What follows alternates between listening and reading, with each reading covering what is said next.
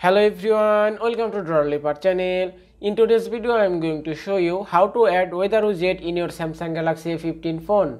Now the first thing you have to do is touch and hold on the home screen. Now from here at the bottom you can see widgets option, then tap on widgets. From here scroll down. Now at the bottom you can see weather option, then tap on it. Here you can see 5 kinds of weather widget and you can choose any widgets as you like.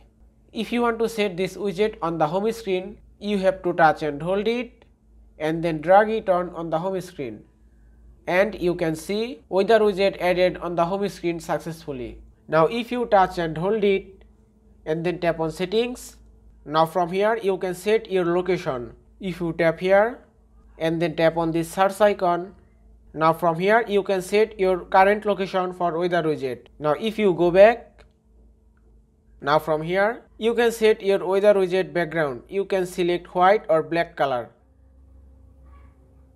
and then tap on save and it's done. And that is how you can add weather widget on the home screen in your Samsung Galaxy A15 phone. I hope this video was helpful. If it was, please give it a thumbs up and don't forget to subscribe.